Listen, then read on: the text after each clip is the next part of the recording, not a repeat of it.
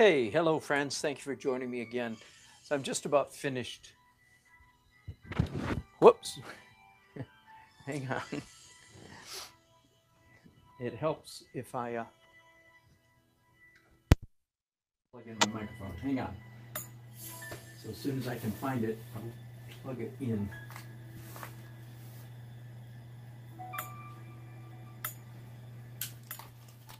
Okay, coming to you. Sorry for the difficulties there. Are we registering? We are. Okay, just about finished. Let me give you a little wild ride just for a second, give you a close-up view of the faces that I have just finished. So that's what they look like. I'm fairly happy with that, happy with the figures, and I'm nearly finished with the entire painting. A little bit of touch up just here and there. A little bit more reflection on the floor down here, for instance, just a little bit. Not much. Don't want anything. The painting is nearly finished. I don't want anything too jarring happening at this point. It's more my. I'd do more to ruin it than anything. So be very, very light-handed. Some hints of candle, contemporary holders here. Even that's too much. There we go. That's good. Okay, now the main thing I really want to work on here is Casey. I'll show you first of all a trick that I often do when I'm painting from a photograph. So again, here is the photograph that I'm painting from. There's Casey's tux. You don't see much there. So what I do is I edit that photo and I make it, I don't know if you can tell or not, but I make it way exaggerated, too bright. I shift the exposure way over toward the light end of the spectrum and then increase the contrast just a little bit so that now I can actually see details in the tux that I couldn't see before. And I don't think it's unique to me by any means, I have a formula for painting any modeled, variegated, shaded object, face, clouds, tree, especially anything that's very busy. And that is mid-tone, dark tone, light tone, in that order. Mid, then dark details, then light details.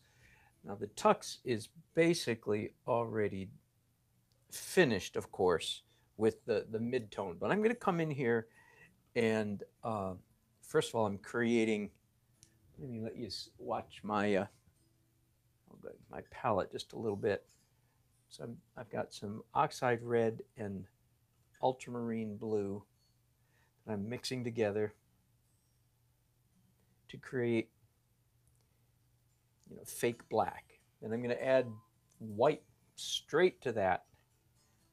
Oh, now I see that it's too brown, so I want it grayer than that. So I add, or cooler than that. So of course I'm adding. Okay, so what I have here is a very dark gray, but I believe it's lighter than what's on the canvas right now. Barely. I'm going to lighten that just a little bit. And again, a little bit more blue. Don't want it too brown. Okay, so my formula is medium, then dark, then light. So believe it or not, as dark as this is, and it's almost black, but it's actually my medium layer. It's my mid-tone layer, because in just a second I'm going to reach for some pure carbon black paint that I have on my palette. Let me look at that. I guess it's okay. It could be actually a little bit cooler. Yeah, there we go. In a way, you could just say, I'm setting up soup. I'm setting up a little bit of uh, wet black paint. I think that's dark enough. I don't want it black, truly black. I don't want it completely black. Of course, that would create just a black abyss, a black hole in my painting. So even though I'm sure it looks black to you, it's actually not. Now, so that's my midtone. Now, dark details. This, without cleaning my brushes, just wiping them off.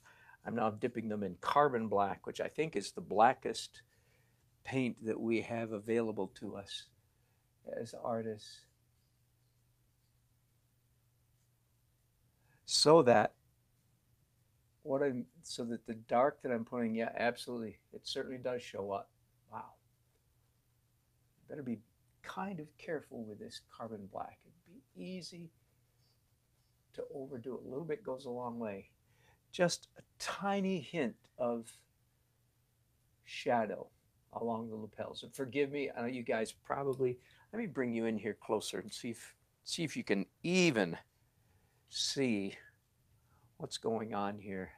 Zoom in as much as I can. I'm not sure that you can even see what I'm doing, in which case this would be a very boring broadcast for you. But trust me, I can see it. And I think you probably can too. So does this make sense to you? I'm looking again at the image on my camera, my phone camera, and the version of it that I pumped the exposure way, slid the exposure bar way off to the right to make it show up. It allows me to see some of the wrinkles and shadows in this what would otherwise be a completely black tux. Is that making sense to you? So I can see details because I've tweaked or modified the photograph. Okay, and I think that's enough. Now I'm going to wipe these brushes off again. So now you've seen me do midtone, which again is a formula that I use. The significant thing about this formula is the order. You have to do it if you want it to work.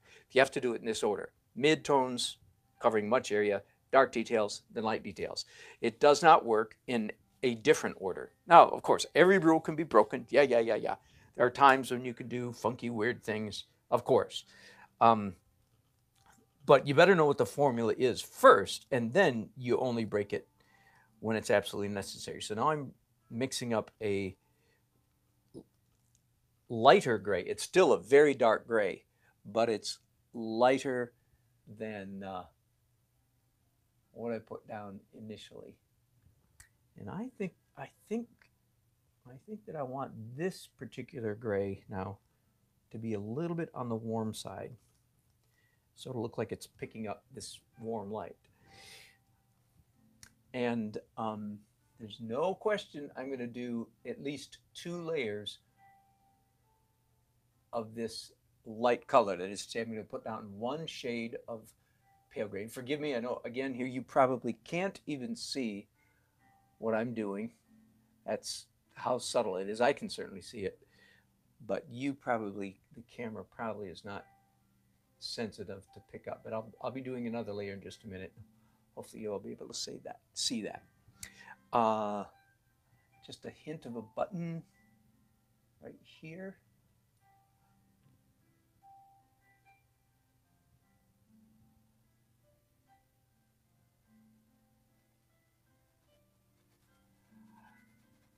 So a sort of a shorthand, sort of smart aleck answer to the question, how do you paint a black tux?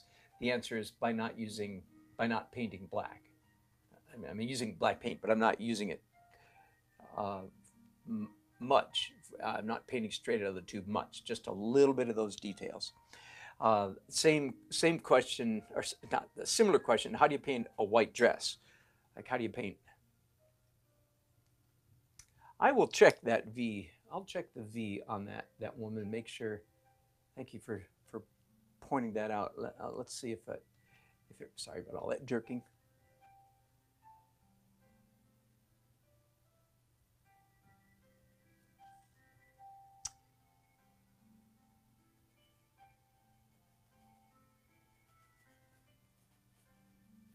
Okay.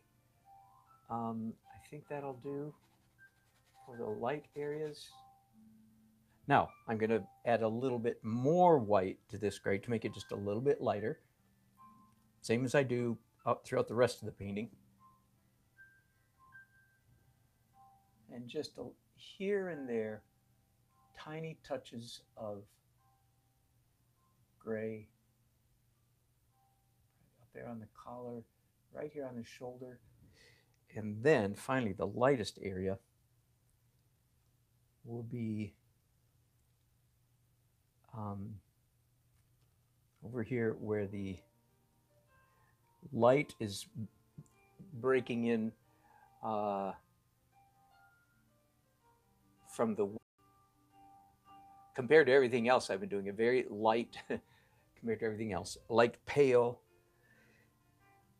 orange brown, pale orange brown.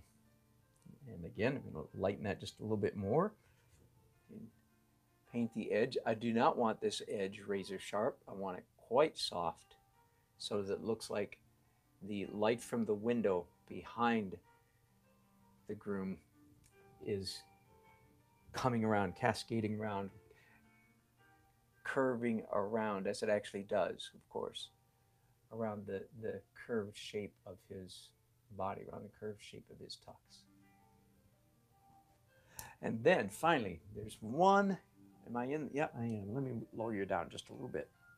I'm looking at the photograph. There's one tiny little break between his legs, right about here.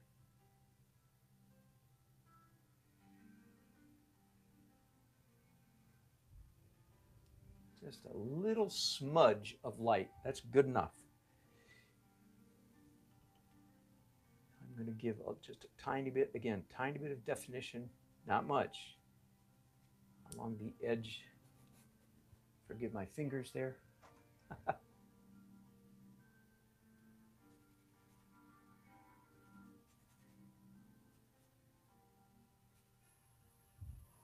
I think that's all, and I might be done with the painting. Let's back up and take a look at it.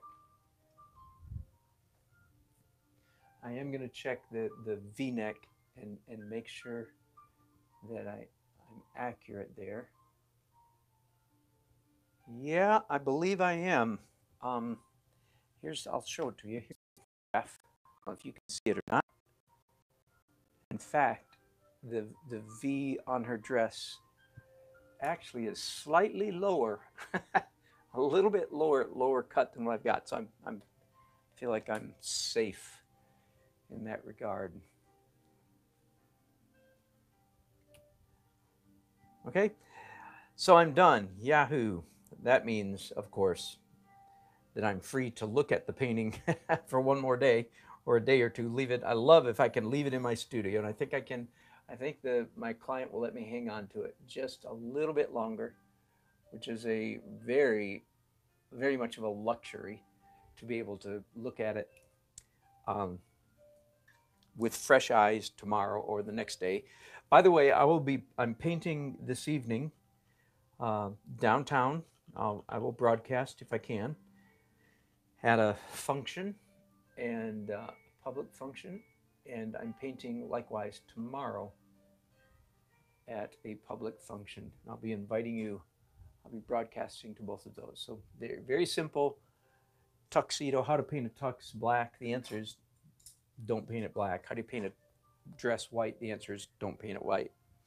I'm being a little bit smart aleck, because you do use black and do use white, but not until the very last, only very limited. Anyway, I ramble on, so I better wrap it up there. I'm going to sign this painting, Thank you guys for watching. I appreciate it. And again, I'll be broadcasting later tonight with a